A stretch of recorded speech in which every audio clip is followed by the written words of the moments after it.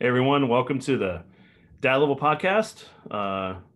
We got a shorter episode this week because we were just kind of busy with our schedule, but we hope you enjoy the topics. It'll be me, David, and Alex. So let's begin. So this week we're going to talk about. Uh, Man, I'm botching this. What got us into gaming, right? Where we kind of kicked it off, started off right at the Yeah. idea. I guess on that note, then I'll kick it off. Like, I guess the last couple episodes, I want to make sure that I'm not giving a wrong impression of my upbringing, right? I wasn't in some kind of like uh you know lockdown place where there was like nothing fun to be had. No, it was just a lot of the nerd stuff my family just wasn't into, but my grandfather was really big into computers. So like that whole trope of the old people not understanding technology never really made sense to me. But that's really where the majority of my gaming started. I would go to my grandparents' house, and he'd bust out his floppy disks, insert them into the computer, flip the little switch so to lock it and hold it in there. Have to run the DOS prompts and then bring up like Wolfenstein 3D. That was the game that I played ad nauseum as a kid. He had the little booklet that had the breakdown of like all the levels, every little wall where you go up and just hold space bar, right? Just tracking along all the walls and open up the secret areas and go through, get all that stuff. It was so bad that in fact, in my first grade year, I'm sorry, yeah, when I was in the first grade, we had to like do little doodles, right? In a notebook, and the teacher would give you little stickers like great job, whatever. And I remembered years later, I found that notebook and I drew the entire HUD for like Wolfenstein with the little face and the guns and all that stuff. And it was just like a hallway with dead bodies and pools of blood everywhere. And up at the top was a little bitty happy sticker of some little kitten, like, great job, and stuff like that. And it's like, yeah, that was really where I kicked off. Like, um, we had a Nintendo, an original Nintendo early on, and my mom played the crap out of Tetris on that, but I always sucked at Tetris. And then we had the Adventure of Link, and there was a basketball game that I had to go Google last night because I destroyed my brother at it constantly, and I couldn't remember what it was. It was Double Dribble for the NES, and Yeah. I played the crap out of that with my brother, and then he and I would get so angry at each other in that, and Contra as well. Because in Contra, like the very first level, you can get the scatter gun. It's like on a little platform very low early in the level. Whoever got that just got the most points in the first level period because you just killed everything with it, right? And so me and my brother were so competitive because we had to be the one with the high score at the end of that first level, right? So it was like jumping down. We'd be rushing to get the scatter gun. Whoever got it first, bam, got it. The other one would jump up, boom, hit the reset button on the NES, be like, nope, we're doing this again. So I don't think I ever saw past like level 2 on Contra just because of that. And eventually, because all that fighting, my parents took it and gave it to one of our cousins. So then it was just all about like going over to friends' houses and playing on their Sega Genesises and stuff like that. But for me, the one that I'll always remember that really stuck with me for the longest time was Wolfenstein. Just playing the crap out of Wolfenstein. I've killed more Nazis than like it was great. It was good times. Awesome. Yeah, my answer is kind of like a three-pronged approach. So one was the arcade. Like when I first saw when I say arcade, it was almost like, in the pizza parlor, that one cabinet, or inside the grocery store. We were just talking about Sellers Brothers on Edgebrook. I'd ride my bike over there on Highway 3 on this little really busy road, people going 60 miles an hour, and I'm like, no, I gotta get to Street Fighter, and so the arcade was one thing. Console gaming, I had all my friends up and down our street. One person had the Genesis, one person had Master System or NES or Atari. And so we would all go to each other's houses and play, whatever game was the game of that week. And so there was like a social aspect to it for me. I never really played games by myself. It was always with friends, like a two-player game with my brother. Contra, that was a big one, David. I completely agree with you. You take the top, I take the bottom, you go left, I go right. Streets of Rage, like those types of games, those beat 'em ups, side scrollers. That was me and my brother 24/7. As far as like PC gaming, I don't know. I played Wolfenstein. I played a few of the other ones, but Hexen and Heretic like sucked me in. I was like glued into the screen. My fingers were like stuck on those arrow keys. Like you kind of had like that pattern stuck on your fingers. But Yeah, gaming just came at me all at once, and it was all about the social aspect for me. It was just an easy way to connect with friends. We could joke about it, we could laugh about it, and we could just have fun. And, it was just a part of like our social structure. That's really how I got into gaming.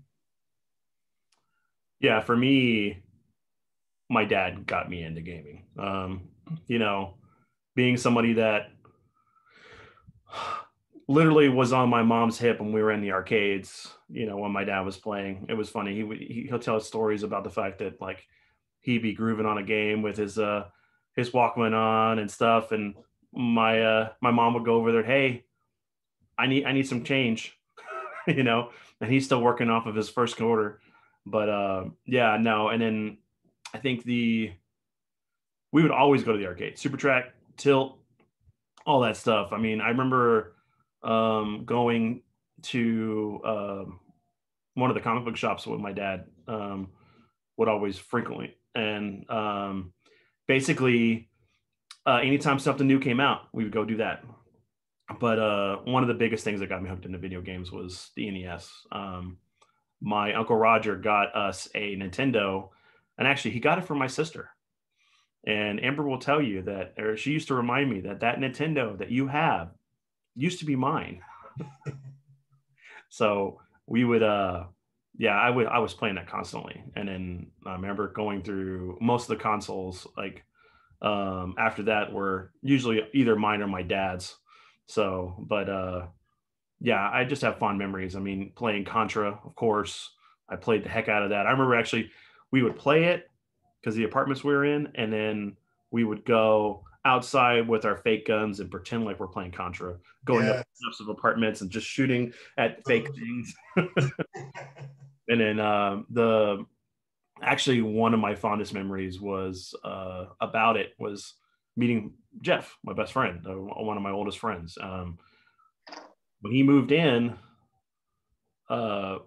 there was this weird thing about the way the cables were ran in the house, and the TVs and stuff I guess we had.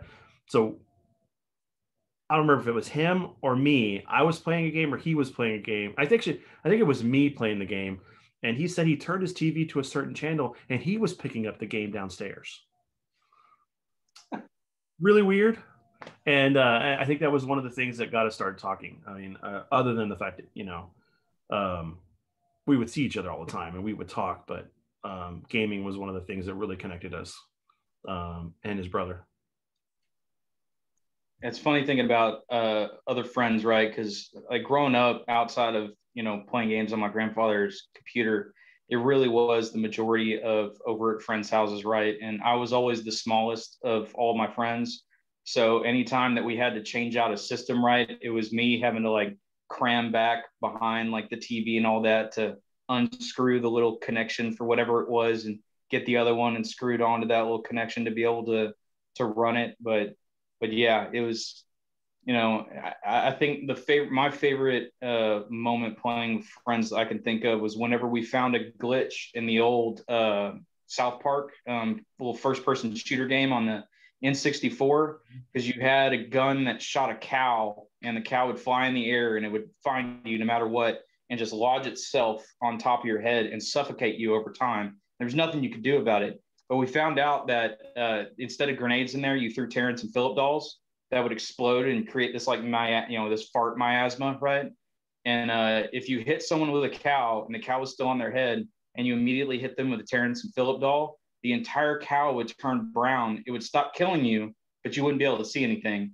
And so you'd just be running around with this big old cow stuck on your head, completely blind to the rest of the game. It was great.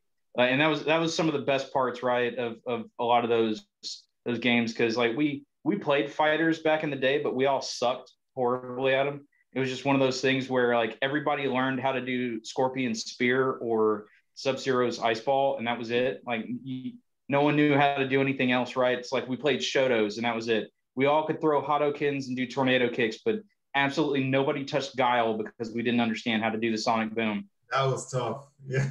Charge characters, man. Charge characters are, if you can play them, more power to you. But I don't have the patience. You know, Yeah. you're talking about getting those connections. When you're talking about the RF adapter, it made me think of that pain point when you're trying to screw it on. You're like 10 minutes. Why won't this thing screw on? And then you realize that little prong is bent. It drove me crazy. And then going to friends' houses, I think the funniest thing to me was like, you know, I would have two SNES controllers. Somebody else would have one, and then another person on 3 blocks away would have the fourth controller. We'd all come together, and then this other guy had the multi-tap, and then like just the amount of friends it took so that you could play a 4-player game was just crazy. You want to talk about collaboration? That was it. Yeah. What was it? There was, I mean, I remember the times that we would go to your house, Alex, and we were playing Bomberman on the Saturday. Oh, Dude, with the multi-tap and everything. yep. And we figured out how to hook up 2 multi-taps to get 12 people on one screen, and that's just crazy. Yeah, that one, and then what was it? I know that there was times where like I remember when Red Faction, the first one came out for PS2, and Andrew brought it over, and me and him were playing multiplayer on that, and I got to the point where because we would turn the bots on and everything, and then what was it? We would we would just play this one level. Well, you know, there was those explosive packs. Well, because of the explosive environments, I was sitting there making like freaking holes in the walls, and I would just throw these packs out. So when a person comes by, I would detonate it. So I was just getting these kills by remote detonation. and then I remember like when we would what was it? We'd always come over to my house for play Tekken or Tekken Tag. Yep. Your house was all about Tekken. Yeah. And then I remember, what was it? When the Bouncer came out, me, Andrew, and our friend Franklin were playing that, and until we beat it, and we started just unlocking everything else. I mean, the game was visually great. I mean, the story was okay, but it was just fun beat 'em up for what it was. I think the funniest multiplayer experience is when you're at your friend's house on a small TV and you're playing four split screen like GoldenEye, and then when we got to like Call of Duty and stuff, the funniest thing was my friend Ravi. You know, he would get so upset. He's like, "How do you keep finding me?" It wasn't me; it was somebody else. He kept saying, "How does this guy keep finding me? I don't understand it. How does he find me?" Then he finally figured out that he was just looking at his screen because we're all looking at the same TV, right? Then he dubbed the name Screen Peeper. And he's like, "Look, Screen Peeper, I've had enough of you." And there was this meme that went out for a while. I don't know if you guys have seen it, but it's a group of kids playing like GoldenEye, and they have like a cardboard box. It's like taped to the TV. So the person's head is under the box so they can't see what's going on top. Yeah. I'm like, genius. We should have had that back then. Well, that was part of the fun, man. Yeah, like I remember when we did our first tournament, and we were at Steven's house planning it out, and we were all playing Third Strike on the Dreamcast, and like it was me, you, Jose, Steven, Jason, and we're just sitting there, and Jose and Steven were sitting there doing the whole pairing. I think we were they had turned off the time, so all it was them just fighting each other pairing. I'm like, guys, come on, hurry up so we can all play, you know? I mean, it was almost an hour of them parrying back and forth. And I was like, is it our turn yet? What's happening here? Yeah. And then but I think one of the funnest memories I have is when we did the tournament. Yeah. You know, that was pretty cool. Just setting it up. We had like Jason was kind of the doorman at the place we rented for the event. And is that the one we rented the clubhouse for? The apartment clubhouse? Mm-hmm. Didn't we call it an expo? Wasn't it? Or the expo came later? I think the expo, well, we were doing the expos in between, but I think this was the first time that we started doing that little mini little comic with news updates about video games that people were buying from us. Oh, we took this so seriously back then. But no, what was it? We had a tournament of Tekken Tag, Third Strike. It was 4 games, and in the last, so we had a bracket system where you would play through each of the 4 games, and then we would do one final final round. Actually, I think it was just 3 games. We did 2. So it's Third Strike and The last one was a non-fighting game. oh, Soul Calibur, I think it was. Was it Soul Calibur? Oh, they're all fighting games? Okay. Yeah, that was all fighting games. So it was Third Strike, Soul Calibur, and then Tekken Tag was the last one. And then we gave away that the modded PS2. Oh yeah. No, it was a modded PS1. It wasn't. And then I want you to take note of modded systems so we can just do a whole episode. Yeah. And we can talk about the golden. The golden. Oh my god, the golden PlayStation. Oh man. For Andrew, the shout out of the golden Dreamcast that was being swapped around through all of us. But no, man, we had so many crazy things we did. I remember there was one time that it was me, Andrew, his friend Bobby, I think Jonathan was there. It was like 4 of us that were sitting there trying to do the rolling cradle of death for King and Tekken Tag, so we could do it in the arcade when we would go play. There was a guy at Super Track that did it all the time, and he would just be sitting at the machine for like an hour. Yeah, that rolling cradle of death was that. For those who don't know, it's this move that King does where he just grapples you and rolls you all over the place, and it's like impossible to escape. So yeah, look it up. It's kind of crazy. Yeah, that and man, what else did we do that was crazy? We used to do a lot of tournaments at the houses though, especially when we started doing the expos. Yeah, for anybody who doesn't know, so we used to do these gatherings at each of our houses where we would kind of like celebrate games, and then we would, some of us would have stuff that we'd have to sell, and we'd also do trading because back then it was like a lot of times you were buying the games yourself. I know that I would only ever get games for Christmas and my birthday, or and maybe a rare special occasion. So like, unless I wanted to trade it into Game Crazy or Funko Land, I had to maybe trade it with my friend. And yeah, I remember we had a couple of those events, and we did a couple of like Bomberman tournaments, and what else did we do, man? There was like so much that like it was kind of like a mini E3. Like we would like, if somebody got a brand new release game, then we'd all meet there and play that new release. We'd do some buy, sell, and trading, right? Somebody have a table set up with toys and other things, even anime or manga or DVDs. It was all kinds of. It was like Craigslist but in person, right? Like Craigslist for gamers but in person, and it was awesome. I mean, we did them almost every month, and then we'd make flyers for them. We hand them out at school, and quite a few people showed up. It was actually. Yeah, I remember. What was it? The second tournament we did, the one that Stephen Foley. We even actually had some of the guys come from some of the tournament circuits that were in Houston to go show up to the event.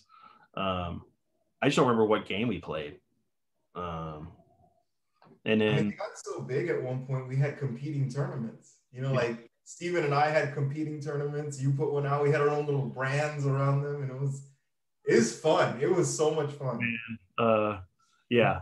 But I think that's the birth of Akuma's Cave was the thing for us, but that's a whole other episode. We're going to try to definitely get some people that were originally part of that to join in the discussion for that one, because that event, I mean, the things that we used to do for Akuma's Cave was great. There's a lot of fond memories for that.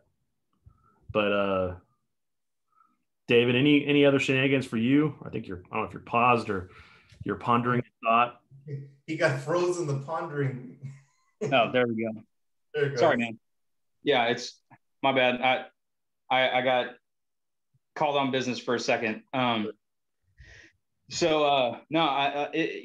the majority of my friends I was around, right, there weren't a whole lot that I knew that really, like, we never got enough people together to have big tournaments like that. Like the most big multiplayer experiences I had was whenever I got into high school, and there was, what was the name of the place? I think it was called Tabs. It was down the street from South Houston. It was a PC gaming deal where you could all get together. And that was when I first discovered Battlefield 1942 for the first time. And man, like we would all just get over there, you know, you pay for your hour or two, whatever, and we'd all get together and sit down and just, you know, play the crap out of Battlefield and really, really knock it out. Like fighting games wasn't really a big thing with a lot of the guys I was around. Again, we were all horrible, filthy casual scrubs when it came to fighting games, right? Like I know the first big fighting game that I got into was Soul Calibur, right? Like, you know, back in the day with the Sega and Nintendo and all that, there was Street Fighter, there was, you know, Mortal Kombat, there was Killer Instinct, stuff like that, right? And it never really quite gelled really well with me because I'm just a god awful button masher, right? If I push something, I want something to happen, so I'm just mashing buttons, and it's like, you know, Ryu throws a punch and a kind of a kick, and it's like, okay, I learned how to do a fireball, then I just spam fireball, and that's all I know how to do, right? Like Dragon Punch was beyond my skill set early on. And but then I found Soul Calibur 2, right? When Soul Calibur 2 came out, all of a sudden everybody and their mother was playing that game. You know, everybody had either the PlayStation 1 for Hayachi. I think only one person I knew actually got the Xbox One, and then my brother had a GameCube at the time, so he just played Link. And the bad thing about Link, at least the people that played him, was they always played him in the same way. They would just run at you, and he would do his big baseball swing, and it would just ring at you every single time that you come out. Out of the gate, just ring at you almost guaranteed. So me and my brother, we would get into like training mode, and we would pick one of those levels that had a cage to it, so you couldn't get ring outs, and we would just fight each other for hours and hours and hours. So anytime that we went over to somebody's house, it turned into, you know, everybody always pick out the ring out stages because that was the only way they knew how to play. We're like, nah, son, it's my turn to pick the level now. We're playing Thunderdome rules at this point. You got to win legit. And you know, that was the game where I first started kind of getting, you know, strategy and learning, okay, here's inputs, here's how to do combos. Like that's when things really started to gel with me. But that's because I don't know what it was. It was just like that 3D aspect to it really, really worked with me with Soul Calibur. I never really got into Tekken, but that was mainly because the first time I ever played Tekken was against my older cousin. He was the video game like master growing up, right? We would go visit my grandparents, and we'd go over to my cousin's house, and he had like every system and tons of games, and he'd be in there just like destroying whatever it was he was playing. And I got into Tekken one time. I don't even remember who I played, and he picked, I think, Devil Jin, and just annihilated me like off the map. And you know that meme of the whole, I'm going to end this whole man's career, right? Well, that was the end of my Tekken career. I just got in there, there was no contest whatsoever. I don't even think I got a punch in, and it was done. And I'm like, you know what? I don't think this is the game for me. I'm good.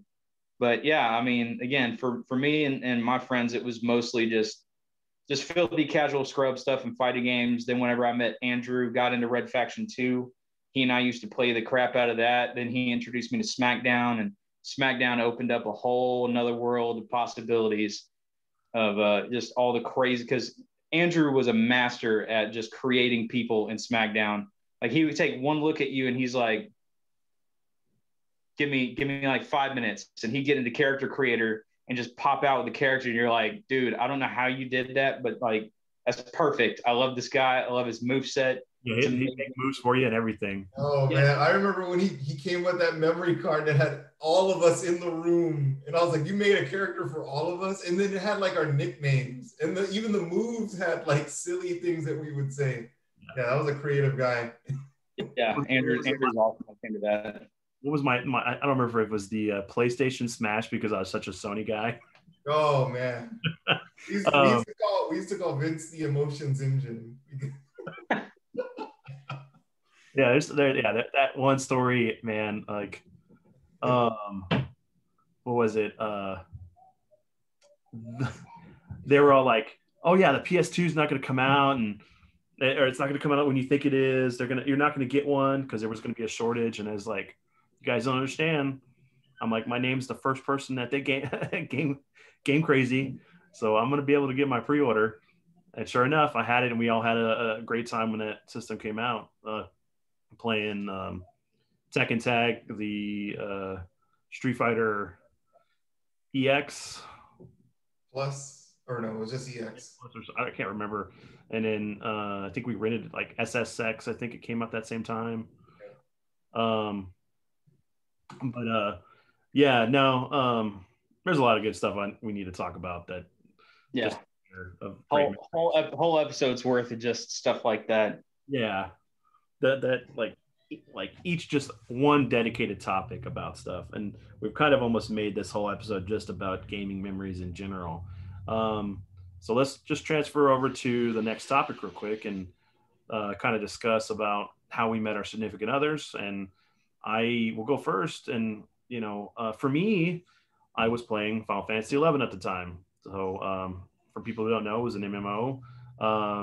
Square Enix's first venture into that foyer of game types, and I actually played that game for good 10 plus years.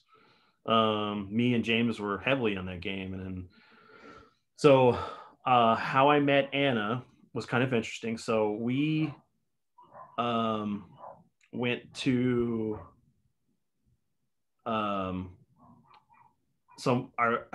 buddy Richard had a meetup together. Like, of all the people who were in our guild, and sure enough, like, Anna was one of the people that showed up there and stuff, and it was like we made an instant connection. But it was funny. So after that point, it was like we were always in the same party playing together, and then one thing led to another, and we met it, stayed together. So it was like we became the ultimate party, and, created our own little one. So, but yeah, it was gaming is what brought us together. The one thing that's funny though is the connections that our family have. And actually, I want to probably do a video on that at some point. But Anna's grandfather is the first person to open the first comic book shop in Houston and help start the convention scene. So he's got a lot of great memories, and I want to do a interview with him about all those great memories and stuff, and not only for preserving him and then for his kids and stuff, but he was a big influence. And for my dad, my dad used to go to his comic book shop, and then knew Roy and knew Roy's memories and the different other shops that he had. And it's funny, there's all the other connections too with my wife and us, is that she went to a school that my mom's second husband, her family was at. They were teachers and stuff. So it was just kind of funny how like our worlds were so connected and we just didn't even know it until the moment we met. So it was a cool experience. Like we were destined. So at least how I feel about it. So David, Alex? I can't quite follow that up very well. My wife and I got together surely out of coincidence and miscommunication, right? We met each other at San Jack, the community college. We were in a history class together, and there'd been a lot of small talk here and there, but it wasn't until there was a test that was coming out, and she turned around and asked me if I had an extra pencil. And I was like, yeah. And I tried to give it to her, but she thought that I told her that it was my only pencil. So she refused to take it. And then after class, I ended up like chasing her down the hall and like I was like, no, I had an extra pencil here. Take it so you can take the rest of your test today. And then it was, weirdly enough, just kind of like from that, we started talking more, and it just turned into a whole thing where in between classes, we would sit out and talk for like hours. And then it just kind of grew on from there. And famously, the story that she loves to tell about it is, she's 6 years my senior, right? So she was feeling kind of awkward about the age difference, and she pulled me into a Quiznos and was trying to gently, let me go, let me go on my own way. And she's like, you're so young. And I was like, well, I'll help you get over that. And then just kind of like moved on from there. And so yeah, now we've been going 14 years strong now. So yeah, it's been a ride, but it's been a good one. So yeah. That's awesome. Congratulations to 14 years. That's incredible. Yeah. So my wife, we met at work, and so I went to a work event. So I worked for Samsung at the time, and she was working for AT&T, and we did this like really large scale training event. It was probably about, I would say, maybe 300 to 400 people across Houston that worked for AT&T that went to this one meeting spot. And so they opened the doors, and literally like this flood, the sea of people come in, and my wife is like 5 foot. So, like I'm just like, welcoming people in, saying hi, greeting them. My boss and I had a table. And so we are just going to catch people as they came to the door to talk about our products and, try to give out some freebies or tchotchkes. And then I saw her walk into the door. Like I saw a glimpse of her. And then there was a whole bunch of tall people around her. And I just kept looking because I wanted to have another look. And then I saw her again. And I don't know, like, the old saying, oh, love at first sight. It really was. Like, I just was enamored by her. I don't know, there was just something about her. So I literally just started pushing people out of the way so I could just go straight forward. And I felt bad because I saw some like friends that I'd worked with, at other stores are like, hey, Alexander, I'm like, just get out of here. It was like football, like just dodging them, just so I can see her. And all I wanted to do was know her name and what store she worked at. That was it. What's your name? What store do you work at? So long story short, I ended up going to that store. I kept going to that store often. And from there, the magic just started happening. We started dating, and things just blossomed. It was beautiful. And the funny thing is that we never really talked about gaming until she saw my massive game collection, which Vince is very familiar with. And she was like, "Wow, you really like video games?" And I was like, "Yeah, I played quite a bit." And she's like, "Yeah, I used to play a lot when I was a kid. I play here and there." But she didn't seem like a real gamer, until I actually looked at her phone. She had a lot of like apps and games. Like she played a lot of like phone games. And that's when I really discovered that we had the same passion for strategic and puzzle games. So even to this day, we still like compete with puzzle games, and that's like our thing. That's our niche. But yeah, incredible journey. And we've been married 2 years, almost 3 years. Yep. Nice. Yeah, I've been with Anna since 2005. So we married in 2008. So it's been a great journey. Yeah. It's been a great journey. Yeah. But no, it's fun. We get to play games here and there together, Minecraft and stuff, or she plays Animal Crossing. So I would jump on there with her, but I've been too busy with work and stuff. And we do play Mario and stuff, things that she likes. She'll watch me play the stuff I want to play. She's not big on, she likes RPGs. She just doesn't have the time to play a lot of that stuff right now. So, but between going to school and babysitting our son, because he's remote learning right now, and then our nephew, so that's a full-time job right there. But yeah, she would love to be able to just sit down and play video games, but parently duties get in the way sometimes. So yeah, I mean, console gaming is really difficult for us. I mean, my son's 7 months old, and so like as soon as we're sitting together or looking at a TV, then he wants attention immediately, right? And if he's sleeping, we can maybe get like 15 minutes of gameplay in. So what we found is like this is our saving grace. Like if we could find a game that we could play on our phones, like, okay, he's sleeping on me, I can just play the game behind him, or it's some weird angle, just because it's been like a real great alternative to still be able to have fun and play this game, but not like be totally distracted from, spending time with him. Yeah, exactly. Yeah, it's funny, we my wife, she's not kind of like what you're talking about, Alex, right? She's not really big into console games, never really has been. When she was a kid, play Mario, play like all the traditional stuff that most people think of. And whenever I met with her, and even now, right, the way she plays games is like what you're talking about, right? The phone.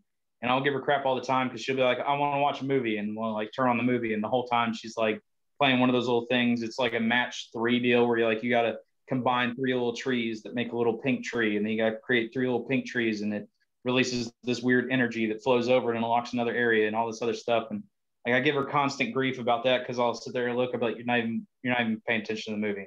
Like, yeah, I am. I was like, what did that guy just say? She's like, okay, I wasn't listening right then. It's like, yeah, okay. But whenever we first got together and started getting into things, I tried to introduce her to some games.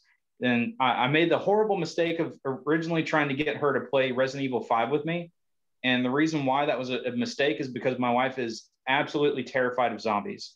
But even though she's absolutely terrified of zombies, she won't stop watching things with zombies, won't stop.